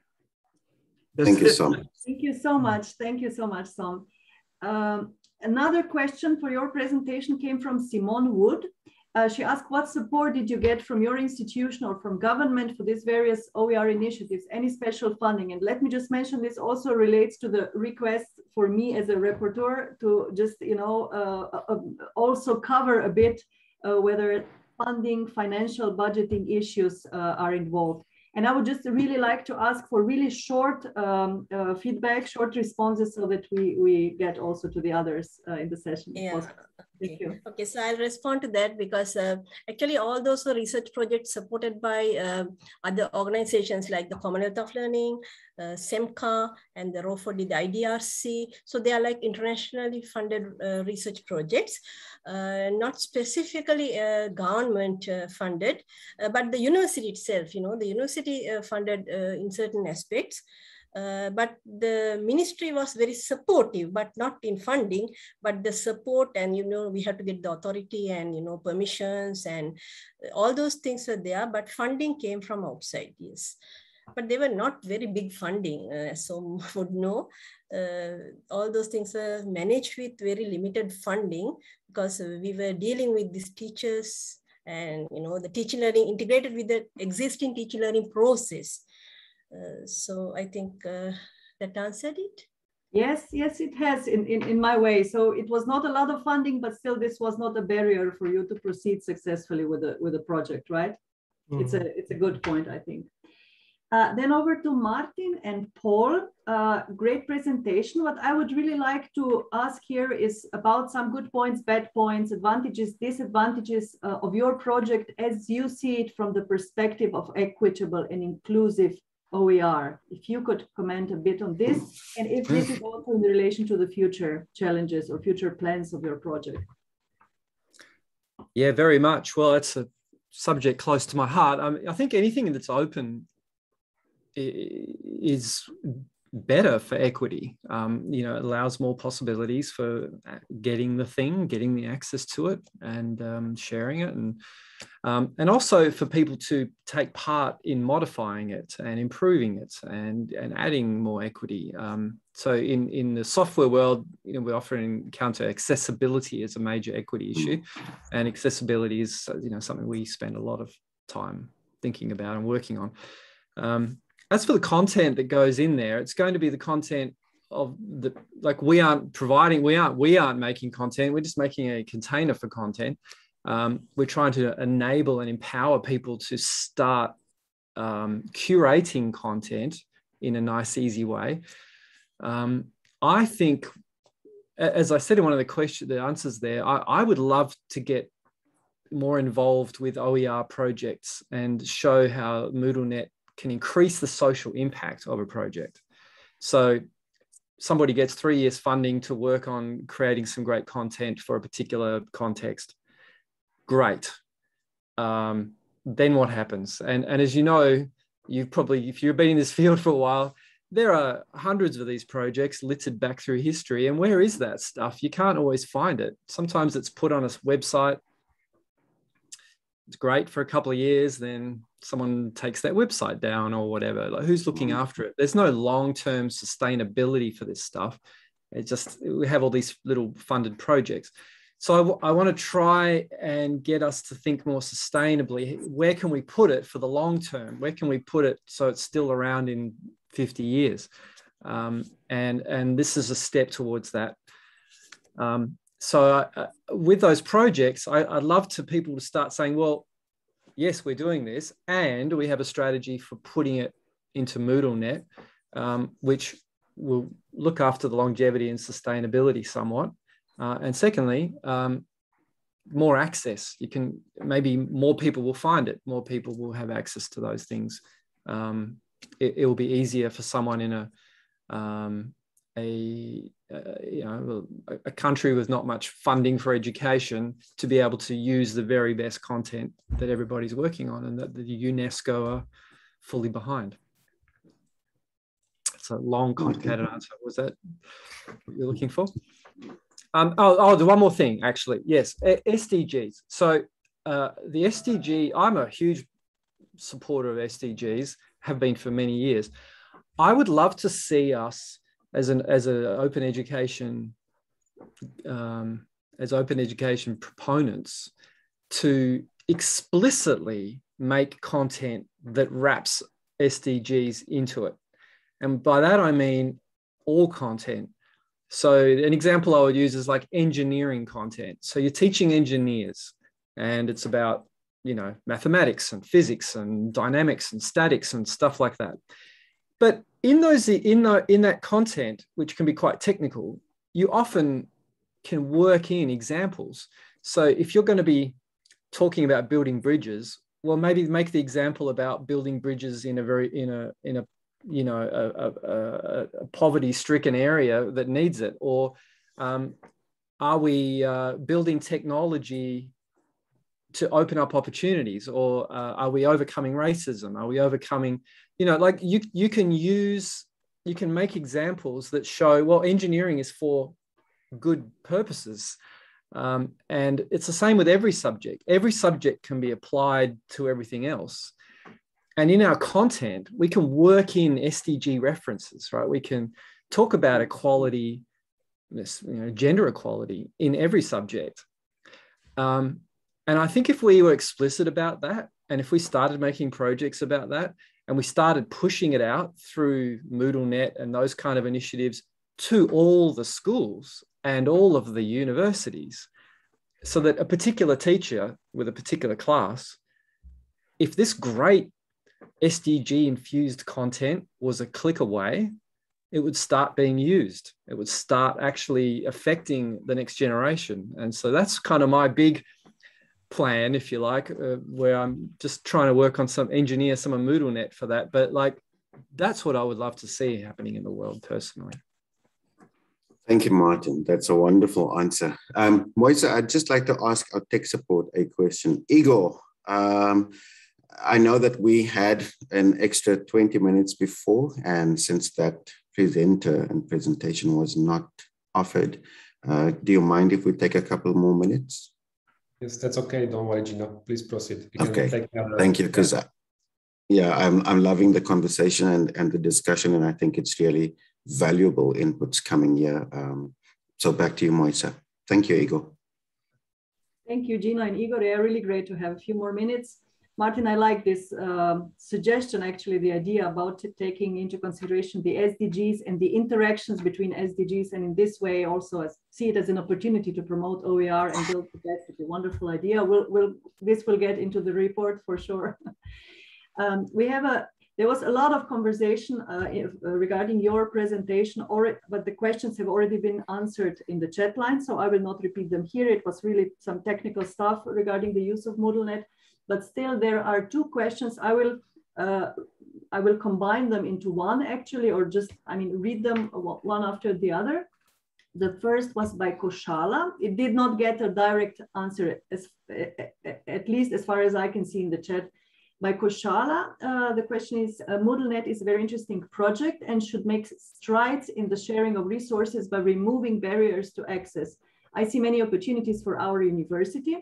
Once we create, but now the question comes, once we create our own server, would we be able to mark certain resources as shareable, but only within our university?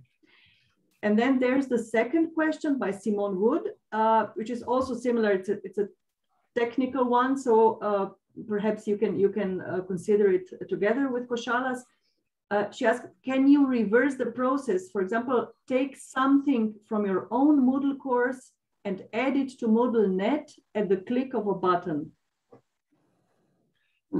I'll keep going with this, Paul, if that's all right. So yeah, look, so MoodleNet, you can download an instance and put everything in it and have it connected to your Moodle, and you never need to publish it to anybody. It can be completely local, so you don't have to be part of the Moodle network.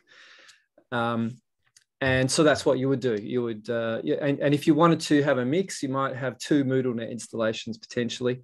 I don't know, Paul can answer in future, and maybe it's part of that open source development as to whether we get more granular inside it.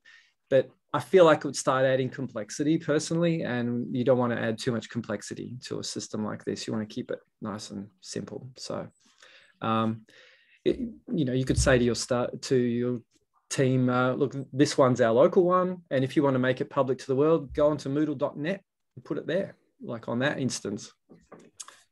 The second question, definitely you will be able to push things from Moodle into MoodleNet. But there is work to do there on how, and some of you may remember a very early incarnation of MoodleNet from over 10 years ago, and we actually had this feature in there, and you could push it to Moodle.net then, but it was not designed how it is now, and didn't really work at all. The problem is if you have a whole course with 50 activities and a whole lot of stuff going on, and you want to push a whole course onto MoodleNet, how does the person consuming that know what it is or understand what's in there? Or so you need to kind of X-ray the thing and process it and give you a good preview of what's going on, and potentially even load it up on a Moodle site so you can actually play with it and look through it. And that's one thing there. But it's quite easy in Moodle to capture any one activity or one resource or 2 or 3 or 5 or 10 or 50 into a backup and have that as an OER. But we don't want to do too much work around there until we've shown that the basic concept is actually something people want and is working. I think from the responses so far, we can confidently assume people want this. I hope so. I've been dreaming of this for like 10 years. It's always been there, and I just haven't. We've had other things to do, but and Paul has taken the team really, even in the past 3 months that he's been with us, that's really through this final push to get this version up, and I'm really happy with how it's coming together now.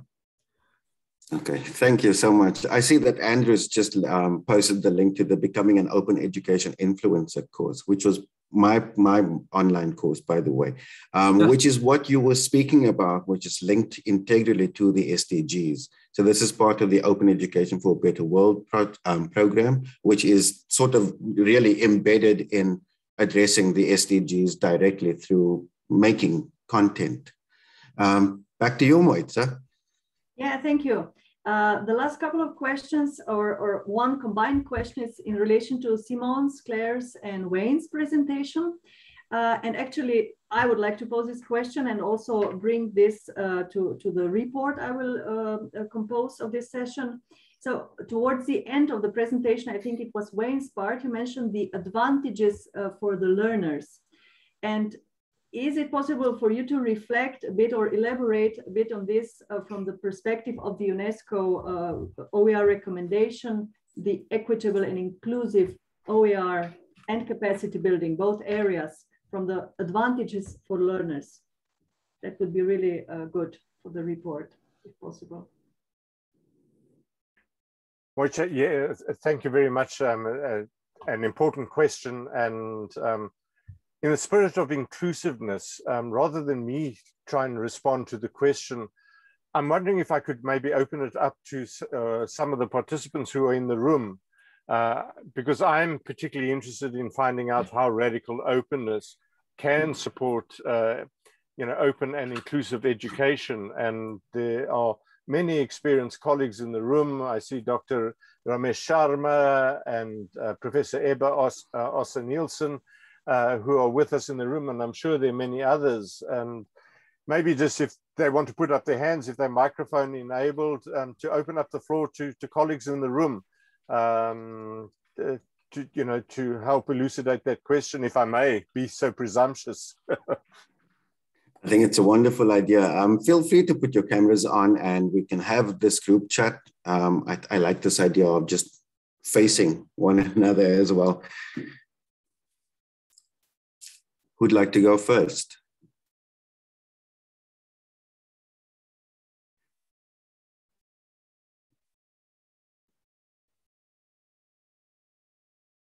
Anil, I see you've got your hand raised. Would you like to go? You can put your camera on if you wish. It's not a requirement. Hello, everybody. Can you hear me? We can. Yeah, the net is pretty slow here, so I'm not going to on my camera, otherwise it will get, yeah. So, yeah, I'm Anil from Kerala, India.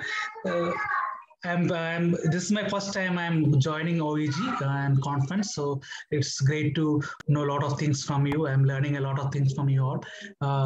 Here in Kerala, I'm running an open education project where we are trying to create an open education platform where we are going to deliver open education resources and learning services together on a single platform. So both resources and learning services. Services like mentoring, tutoring, coaching, conducting webinars, seminars, training and workshops for both educators and learners. So people here are not that much aware of open education in OER, and we are trying to create awareness among them. And what we are trying to do now is we are trying to pull as many open education resources from internet, from various international and national projects, and we are pulling it and we are distributing it to schools and libraries where they can access it offline. So many schools, they don't have network connections, and there are connectivity issues. So what we are trying to do now is we take off all these resources and put install it in schools and libraries so that learners can access it for free. So we are not charging anything for the service or not for data, because it's almost free from it. So we have full Khan Academy offline videos, simulations are there, Wikipedias are there, Wiktionaries are there. So we are trying to pull as much as, and the next step will be to have our own content. We are trying to create our own content so that we can put in a cloud, or as Martin put, Doodle. We have already created a MoodleNet. I just created it, and we will try to share as much content through Moodle and all. So this is what we are trying to do, and it's not that much easy for us to. I mean, people are not that much aware. Even the funding part, we are trying to get fund through crowdsourcing. So we were able to fund around 75,000 Indian rupees. Means $1,000. So that's what the project is going, and we have around 50 of them right now. People team. We have an advisory board, a volunteer leadership group is there, and a core team is there, and we are trying to set up a platform, ecosystem where everything can be accessed by the learners for free of cost. So we are not going to put a cost on it. So everything will be free, both resources and learning services. So that's a short about my program, and it's called Project Smart. Project Smart, where SMART is an acronym. SMART means study materials accessed and transferred readily. So as it's based on open resource, they can access it and they can transfer it, take it away home. That's what we are trying to do. Thank you so much for the opportunity. Thank you, Anil. I actually just posted into the chat there that you should be looking at the Open Education for a Better World program, the Joseph Stefan Institute in Slovenia. Mojca's involved there as well. Mojca, perhaps. Mojca's having to leave now as well. So she wants to just say goodbye to everyone too. Thank you, Mojca. You've been wonderful. Anil, have a look at OE for BW. There's an EduScope that's happening in October. I think it's the 18th to 21st, Mojca? Yeah. And sign up for that event, Anil. There are several of your compatriots from India who've been participants across the annual cohorts, and there's a wealth of already existing and high quality OER in text and multimedia formats for you to use. You don't have to go out there and recreate the wheel. It's available for you. Ramesh, I see that you've got your hand raised. Thank you, Gino. I would like to share on two fronts. First, about Moodle.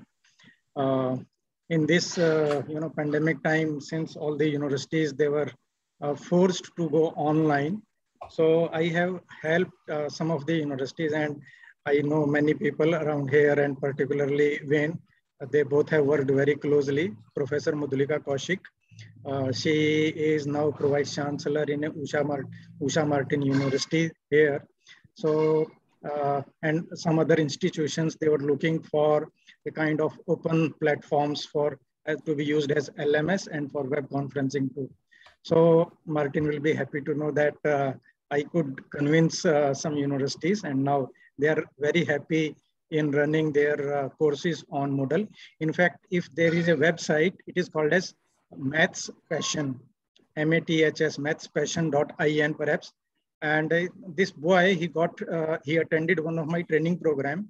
And after that, he was so energized that he created this website, all blue color, then class 8, 9, 10, 11th mathematics course like that. So, and when he informed me that, sir, I got training from you and now I have created this website, I felt very happy. so then that is first thing.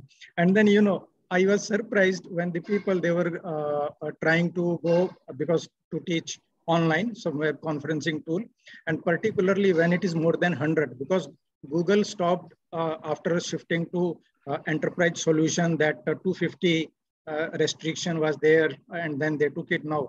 Zoom allows you 100 participants in the free version, Google also 100, and then when they want to go live, then there was some difficulty, means live streaming on YouTube or other things.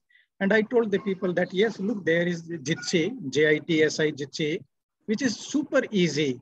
You just copy paste your key, take from YouTube and paste it there, and you go immediately from there like that. So I was able to, help some of the institutions. And second, I consider myself as the OER brand ambassador of OERU. I convinced some of the universities, colleges in India and in Pakistan, some other neighboring countries, that to join this network so that you can be benefited and you can also add. I like the quote by Wayne that from share to learn, move to learn to share, like that. So, and very recently, one of my students for OE for BW project, she has created a course on innovative pedagogies for gifted as well as solo learners. So that course has been very popular, and I think it is a very interesting and important step towards inclusive education. Because here not only some of the material we took from the already existing sources, but other things that we requested some of the real people who had their kids falling into that category, and requested them that can you make a video explaining that how did you manage means the education of your child or some other difficulties, and we put them on the as a free course, means it was offered there, and we intend to have a rerun of that in next year after a few months. So thank you, Ramesh. Thank you so much for that. Wayne, I'm going to hand over to you for the last couple of minutes. I see you have your hand raised, and then we'll do a quick closing and finish at 10 past exactly. Thank you. Gino, it wasn't a hand raising. This is an old age issue. I was wanting to signal an applause. So I wasn't putting my hand up for a question. So you can wrap up if you need to. Maybe if I can put this out there and say, like, there's a minute for each of the presenters to say a final something. Please be brief and to the point, and then we will wrap up in that last few seconds. So over to you, Shironica.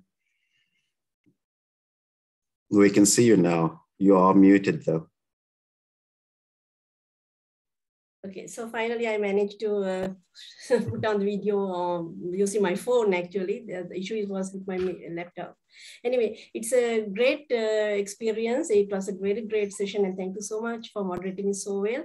And I'm very happy to have presented our experiences, and a lot of discussion went on. And I hope the discussion will continue among the group of open practitioners. Thank you so much for giving this opportunity. Thank you. Over to you, Martin and Paul. Look, I'll just say thanks for everyone for coming. I want to thank Open Education Global is a tremendous organization bringing us together like this. This is how we keep the energy to fight the fight, because we are in the minority, and we are the people who can see better ways to do things against all this corporate, mad, divisive, capitalist stuff going on. We need to stick together, and we need to work together to succeed. So thanks. And Paul? Absolutely, thank you. Paul? Yeah, I just wanted to add my thanks as well, and thank you for those of you that are now on MoodleNet and watching you, just to see what you're doing. So yeah, thanks for adding those resources and give us some feedback, get involved. Yeah, let's work together. Thank you. You're welcome. Thank you. Over to you, Wayne. Oh, let me leave the last words to my colleagues, Simonne and Claire, who've done the heavy lifting in putting this together. So let me hand over to Simonne and Claire.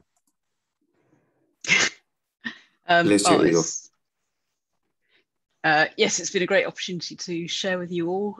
Yes, I'm quite excited by hearing about MoodleNet, which I shall go and sign up to, because yes, Otago Polytechnic is also a Moodle user. So, and yeah, we struggle with ways to get our academics to understand about OER, and even when they like the idea, actually using it is difficult. So I can see that has great potential for an easy way into using and contributing OER more. So that's one takeaway for me. Thanks very much to everybody. Claire?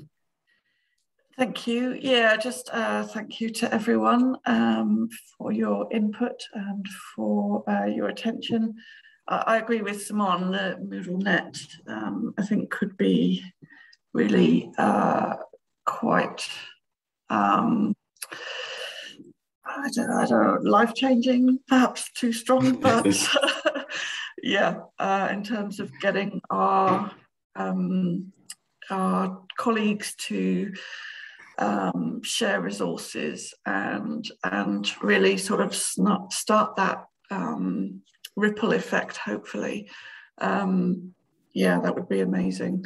And some really thought-provoking aspects of each presentation, so thank you. Thank you to you all. So I don't need to say much more. I think that it's quite evident that there are amazing opportunities going on in OEGlobal. For the rest of you, I present at 6 p.m. this evening, so that's 8 hours from now, where I can field some of these questions that I do see coming about BOE. Please look on the OEG Connect pages for more information. You can type in the tag Open Ed Influencers and find out more about the course and what we do. Thank you, everyone. Thank you, Igor, for being such a wonderful tech support. Thank you, Moitza, for a wonderful rapporteuring engagement. It's always a pleasure working with you. Thanks to all of the presenters. Again, wonderful, wonderful work. And yeah, I look forward to seeing more of you all across the span of OEGlobal 21. From our side, thank you and goodbye.